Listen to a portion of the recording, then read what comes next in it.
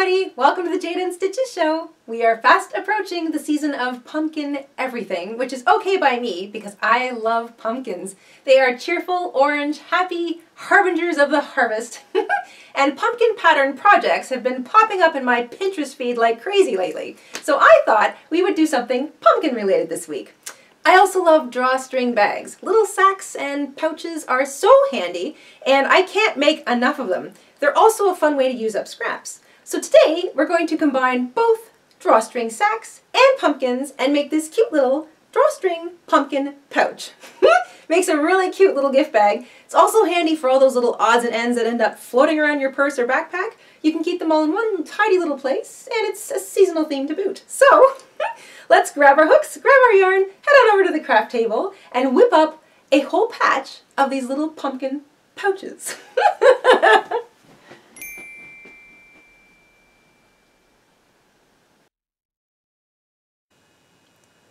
In order to make our little pumpkin drawstring sack, I'm using worsted weight yarn, just a small amount. You probably won't need any more than 25 grams of orange, a very small amount of green, and an even smaller amount of brown. This is all worsted weight acrylic yarn, size 4.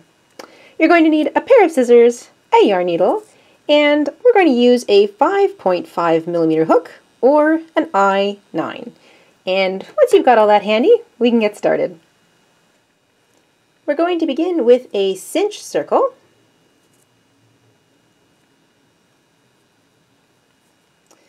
Chain 1 to secure your circle, and we're going to begin by working 8 single crochet into that circle. Remember to work over your short tail so that we can cinch it shut when we're done. Once you have 8 single crochet into your circle, grab your short tail, cinch it shut, and we are going to work directly into the first single crochet we made for row 2. So we are not joining our rows with a slip stitch, we are working in the round. So find that first stitch, get your hook into it. I'm going to work over my short tail, but you can leave yours to the back to weave in later if you like. We're going to work 2 single crochet into each stitch all the way around. So we had 8 stitches in row 1, working 2 single crochet in every stitch. We will have 16 stitches at the end of row 2. At the end of row 2, you will have 16 single crochet. We're going to work directly into the next stitch to begin row 3. Work 2 single crochet into the next stitch, and 1 single crochet into the next stitch. So that's the repeating pattern all the way around for row 3. Work 2 single crochet into the next stitch, and 1 single crochet into the stitch after that. Repeat that all the way around and you will have 24 stitches at the end of row 3. At the end of row 3 we have 24 stitches. We are still increasing. We're going to work directly into the next stitch to begin row 4. That's 2 single crochet into the next stitch, and single crochet into each of the next 2. So that's your repeating pattern for row 4. 2 single crochet into the next stitch, single crochet once into each of the next 2 stitches, and at the end of row 4 you'll have 32 stitches.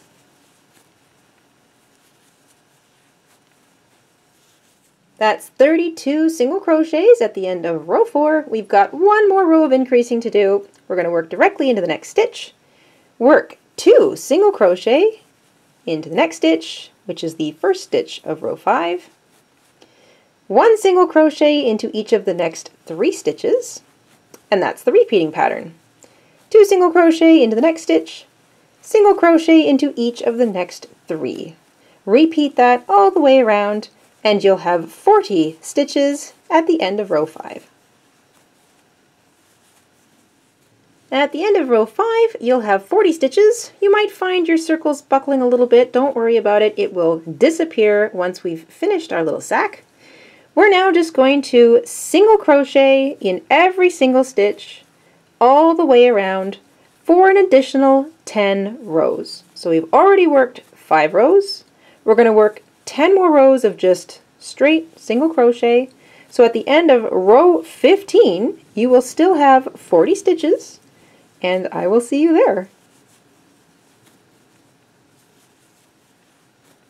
Once you have completed 10 additional rows of just straight single crochet and you find yourself at the end of row 15 and you know you're at the end, if you count all your rows, 1, 2, 3, 4, 5, 6, 7, 8, 9, 10, 11, 12, 13, 14, 15. Also, here's my first row and here is where, boom, it turns into row 2. I use that as my little start point. I sort of scoot all the way up and I make sure I put my last stitch of row 15 right there. You would have probably finished back here somewhere. Just add some more single crochet. It doesn't change your stitch count, and that evens out the top of your little sack. We're going to change things up a little bit now. We're going to slip stitch into the next stitch. That sort of effectively closes off row 15. And now row 16 is going to be our little eyelet row. We're going to chain 3 to begin. This chain 3 counts as a half double crochet, chain 1. We're going to skip the next stitch, find the one after that, and half double crochet into it. Then you're going to half double crochet into each of the next 2 stitches.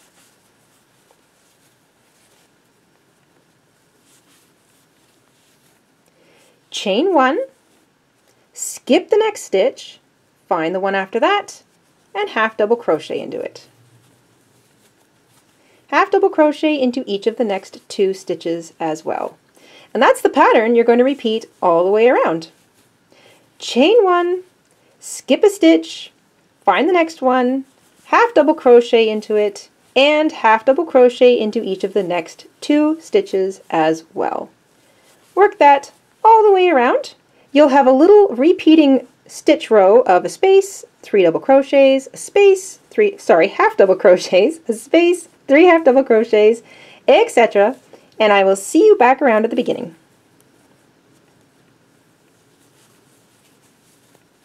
Once you find yourself all the way back around at the beginning, you'll see that chain 3 we began the row with, count up to the second chain, slip your hook through it, and join with a slip stitch. And there you go. You can now fasten off your orange and grab your brown color.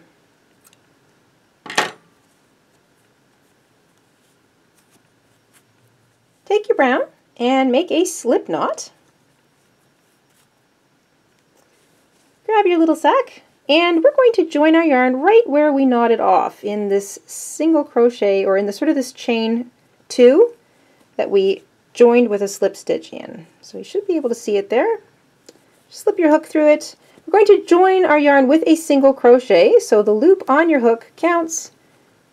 Pick up a loop and single crochet. You're going to single crochet into that space that you created by chaining 1, and you're going to single crochet into the top of every stitch all the way around. Now don't forget that the top of this stitch is always going to be sitting just to the right. That's because we're working in the round. So make sure you grab it. The other 2 are pretty easy to see. I'm just working over my little short tails here, but if you find that cumbersome, you can just throw them to the inside and weave them in later. Then, when you come up on your space, this is technically the chain, but we're going to actually just put our hook right through the whole space, just so that it stands out a little bit better. And then make sure you catch that next stitch and just work it all the way around. You should still have 40 stitches when you are finished this row of single crocheting in every stitch and space all the way around. Back around at the beginning, when you've worked your last single crochet, you might have a bit of a gap here or a false stitch where you joined, or in between where you joined in your last crochet. Just ignore it, jump over it, and put your hook directly into the first single crochet that you began your brown row with, and single crochet into it. You can single crochet into each stitch all the way around for 2 more rows. So we will have 3 rows of brown single crochet in total. Once you've completed 3 rows in total of the brown single crochet, Once you've come round to the start point again, just slip stitch into the next stitch to finish off that row. You can snip your yarn, fasten off, and take a moment to weave in all your little tails. So if you still have some tails showing on the inside here, I think I've got a little bit of orange and some brown, grab your yarn needle and just run it underneath the inside of some of those stitches from a row that's nearby, and just poke your little tails into them and weave them in nice and tight. Now our little sack needs a drawstring, so grab your green yarn, make a slip knot, and chain 80. That's 80. 80 chains. Once you have 80 chains, you want to grab your scissors, snip your yarn. You don't need very much tail at all, and carefully fasten off. You can pull up both ends together, pair up your knots, and you can trim your two little tails just so they're even. There we go. Then you can pick up your little sack, grab one tail, and weave it in and out through your little sack all the way around.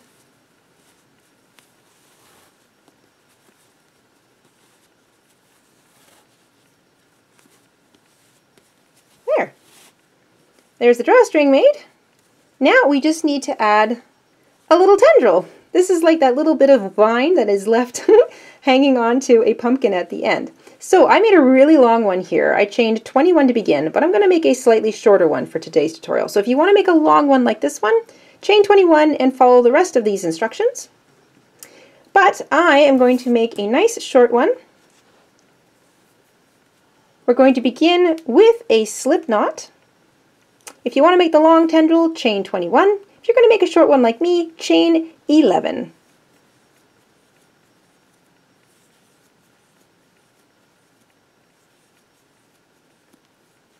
Whether you have 21 or 11 chains, this is what we do to make a tendril.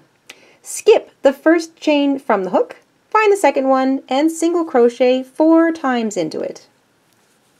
You're going to single crochet 4 times into each chain all the way back. It does get a little tight. It will start to spin on you, and that is perfectly okay. Just take your time, work 4 single crochet into every single chain, and I'll see you back up at the top. Once you're finished working 4 single crochet into every single chain, you can grab your scissors and fasten off. Again, you don't need very much tail, you're just going to weave this in anyway. So grab that, pull it back through the last loop on your hook. There we go. Now your tendril might look a little funny. You want to grab the bottom and spin it in the direction that it has been twisting on you. So grab the bottom and just keep twisting. Twist, twist, twist, twist, twist. And then give it a little bit of a pull, and there's your tendril. You can grab your yarn needle, and you can weave in those little short tails together underneath some of the stitches of that only row you crocheted. So grab both of those little tails and just pull them through that last little thing. Don't pull it too tight because you don't really want to bend it out of shape. And then if you've got anything left over, you can just trim it.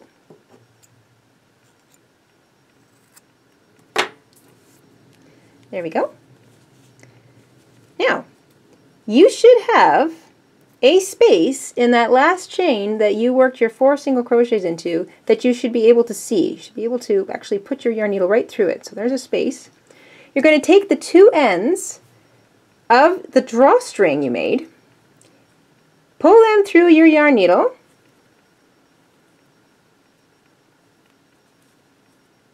it's a bit of a tight pull, but you can do it. There we go. Then you're going to pull those both through that space. So that last little hole might be a bit tight, but that's okay, that's what we want. And this little tendril kind of works like a bag closure. So when you pull your bag nice and tight. Your little tendril will sort of keep your bag closed, and then you don't have to tie a knot, you just have to tie the bow part of your bow. And that makes undoing your drawstring a lot easier. You can stick your finger in behind your little tendril and open up your bag. And that way you're not putting too much stress on your drawstring or the little closure. And that's it! That is your little pumpkin drawstring bag all ready for some harvest treats.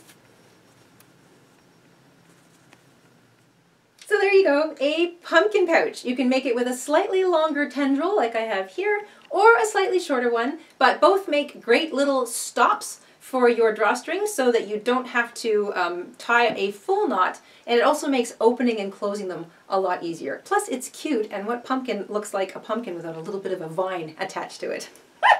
So that's it for this week, everyone. I hope you enjoyed making these along with me, and we will see you soon on the Jayda InStitches show. Until then, stay safe, stay crafty, and have an awesome week. Bye, everybody.